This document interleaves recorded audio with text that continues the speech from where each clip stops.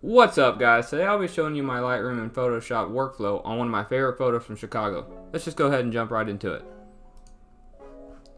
So first off, I always like to go down to lens corrections and click enabling profile corrections and remove chromatic aberration.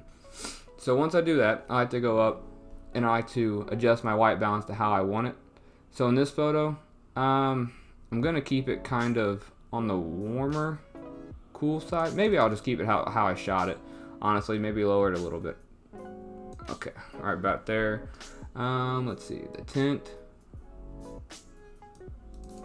I'll lower it a little bit. It's a little too much magenta. All right, I'm going to go for a really drastic dark, but white photo in this. I really want to bring out this fog a lot, and then make this down here more black and dark, but make this yellow taxi pop.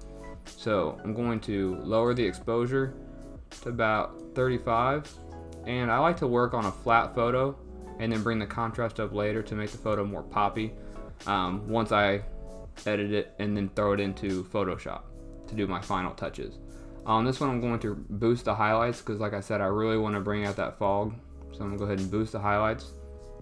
I'm going to raise the shadows up just a bit. Bring the whites up.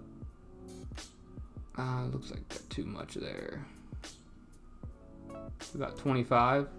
Go ahead and turn this off because I don't like seeing that. Then I'm going to lower my blacks because, like I said, I really want to make the photo more dark. So I'm going to go ahead and lower them. And I'm lowering them knowing that I'm going to be raising the contrast later. So go ahead and bring it back to where it was. Clarity is a tough one to play with. You raise it too high, you start introducing noise to the photo. You desaturate the photo, but you do bring detail, but I like to bring the detail in later with the sharpening process that I do. So I'll raise it a little bit to 10. The dehazing, I don't want to get rid of a lot of that fog, so I will bring it up a little bit just to get those blacks a little punchier. I'm going to desaturate this quite a bit, maybe to about 15. Let's check with the vibrance. Slide it back and forth a little bit. I kind of like, let's go to about 25. And what I'll do here, this is where your photo really turns into how you're envisioning it. This is the magic right here, essentially. If you really like a tone curve, just go ahead and save it as a preset in your point curves. What this does is it's messing with the reds, the greens, and the blues. So I'll go ahead and keep those how they are. Go ahead and go into the RGB, and what I want to do is bring up my shadows. Make it a little darker right there. Bring up my midtones, because as you can see now, I'm starting to really enhance this fog up here. Raise the highlights a little bit, and then crush them just a bit. I might bring that down a tiny bit there. I'm gonna go back up to my contrast. I'm actually gonna lower the contrast because it was, once I did that tone curve, it really put a lot of contrast in the photo. All right, we're gonna go down here. I'm gonna mess with the blues a little bit. I'm gonna take some of the blue out because, as you can see, there's a lot of blue on the buildings, and I don't really want that, and I don't want a whole lot in the water either. So I'm gonna go ahead and lower it to maybe about 60. See if there's any aquas. Yeah, I'm gonna lower the aquas all the way down. Yellows. See, the only yellow I really want to pop in this will be the water taxi. So I'm gonna lower it a little bit, knowing that I'm gonna come in later to enhance this yellow on this. Desaturate the oranges a tiny bit. Desaturate the reds a tiny bit. Purples. All right, we're getting about to where I'm wanting it to be. And as you can see, I brought the blacks down to make them more dark. Like I said, I wanted down here to make it more moody in a sense. I don't really like that word that much, but yeah, more moody. And then I brought the whites up to exaggerate the fog more. All right, so the hue, I'm not gonna do a whole lot in this because there's not a lot of color in this photo. I'll bring the oranges up to about 10 and make it more yellow. Luminance, I am going to drop the blues to make them more dark to about 50. Yeah, I'm gonna bring those aquas up actually to make the water, because a lot of the water is aqua. So I want to bring the colors up in the water to give it more of an enhancement. I'm going to lower this yellow down, the luminance. I don't want it so bright because, like I said, I'm going to make that pop in Photoshop. I'm going to make this up a little bit by 10. Sharpening, this is where you will want to use the masking tool a lot. So what you'll do is hold Option or Alt and slide it over until you have all the areas that you want sharpened as white. So anything black is not sharpened. I'll bring the sharpening up to 55. I'm just checking the edges now, sharpening the edges more. Now on the noise reduction, I shot this at ISO 200, so there isn't really any, but I will raise it up to about 10. Most of the time I will do 10 noise reduction unless I know the photo is exactly 100% sharp. I'm happy with it, but I did raise it a tiny bit. Now we'll go down here to the transform, and a lot of times the auto tool will work in this sense. Let's see if it did. Yeah, it did. It did a pretty good job. I'm gonna go ahead and mess with this a little bit. Not seeing anything drastic happening, to be honest here. I might lower it just to desaturate it more. I'll raise this up a little bit. It looks like it's making a little bit of a color change, which I did like. So a lot of the color changing, if you're paying attention to me when I slide these, is happening in the bottom of the photo. So I will slide it up a little bit this way. And like I said, I am desaturating it quite a bit. I'm gonna go ahead and Photoshop, edit in Adobe Photoshop. Okay, so we got the photo in Photoshop. I always like to duplicate my layer because I don't like to work on the original document. I like to make changes to a copy. Let's go ahead and do some of the basic adjustments. Make it a little brighter. About 15. I'm gonna raise the contrast up to about 10. And here's where I was telling you about the color balancing. So I'm already getting rid.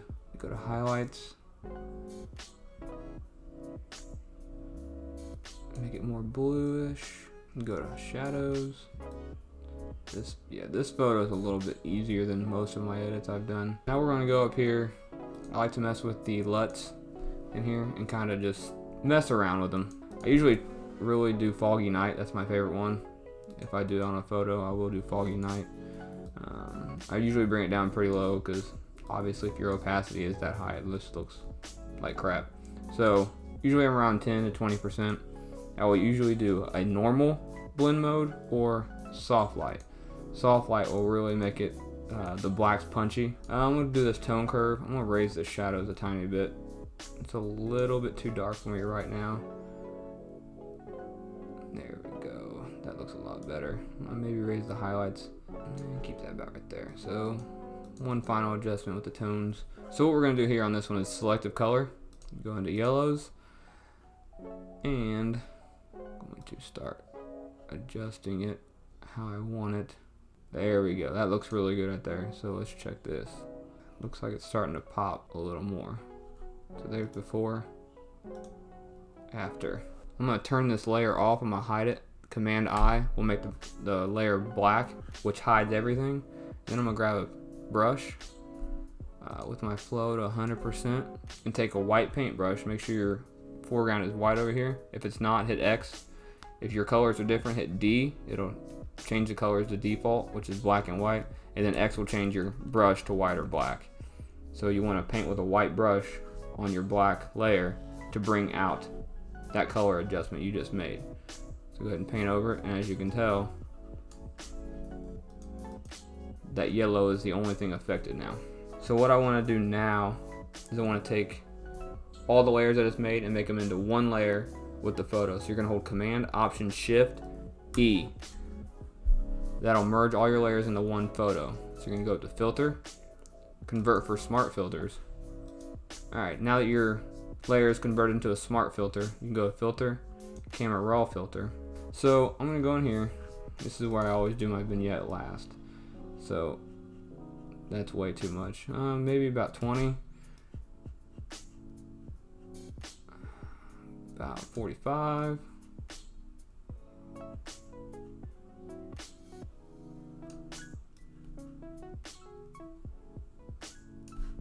Let's see what that looks like. Okay, I like that. I want to make these buildings a little more drastic with light. So I'm gonna take a radial filter. You can right click and then reset. Just size this properly. So I might go up to about 10 on the shadows. Drop the blacks, make the blacks a little more black. Bring the clarity up a little bit, about 20. It really makes it stand out a little more. So as you can see there, it went from a little dull to more vibrant and popping. So go ahead and make that a little more further down. I want to put it a little further down this way. And you can turn your mask on by clicking this. And if you don't like anything where it's at, like I don't really want it down here on the road or over here, because honestly, if the light's coming from this way, the light's not going to be on this side of the building. Use the bracket keys to make your brush larger and start painting away.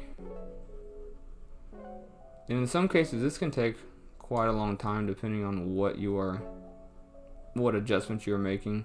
I don't really go a little bit on the road here because I don't really care about that. Perfect. So this is the adjustments I've made just in Camera Raw. So now I'm going to make another radial filter around my water taxi. There we go. Now let's check it before and after on the filters. Can't really tell on this, so I'll raise it a tiny bit, maybe clarity 5. That makes it pop just a tiny bit more. Alright, this is looking pretty good. I like this so far. I might try bringing a radial filter down here, and I might actually raise that exposure a tiny bit. Let's check this mask real quick. Turn that mask off, raise the highlights up, about 15. Your whites up a tiny bit there. What do I look like if I drop the blacks? Okay, that brings out the blacks over here a little more. Okay, now that we're back over here, it's where I'll fine tune my photo to its very last finishing touches. Bring the shadows up a little more, drop the blacks to about 5, contrast about 5. Let's check this temperature real quick. Okay, I'm liking that there. Raising it, make it a tiny bit warmer. It was a little too blue. Let's check the saturation. So I'm liking the overall photo so far. I'm going to lower the saturation a bit. Nothing to the vibrance, but I am going to go back in because I did like the saturation on the water taxi. I liked how much yellow was in it. Go back to fit and view. Alright, perfect. So hit OK. Now that you have your adjustments, so here's what it was before I went into Camera Raw, and then here's after. Now I'm going to do my sharpening. So what you want to do is, again, Command Alt Shift E, merges all your layers you just did into one photo. Filter, Other, High Pass. You can always overdo this, so you want to be really careful. And honestly, 1.5 is looking really good how it is. If you start getting way too high in this, see all that haloing you're getting? That looks really bad. That's going to look extremely way too sharp and really noisy and just complete crap in all honesty. So go ahead and keep it at 1.5. As you can tell, have really nice refined edges. I'm usually in between 1.5 and 2.5, depends on the photo. Alright, hit OK. Alright, you're probably wondering, why does it look like that? Because you're on normal blend, so you want to take that normal blend and you want to either use overlay or soft light. On this photo, I'm going to use overlay. Go full screen with this. I think that's going to be it, guys. So go ahead and file, save. Now that it's saved in Photoshop, it'll automatically update into Lightroom, and then there's your final photo. Now we will export the photo. London house, water taxi, foggy sky. Export it to your desktop and upload it to whatever social media platform you decide. Alright, I will go ahead and I will toss up the final photo now. Alright, thanks guys. If you enjoyed that tutorial, go ahead and hit that like button, subscribe, and hit the bell icon for notifications every time I upload a video. If you have any questions, drop them in the comments below. I'll be sure to answer them. Peace.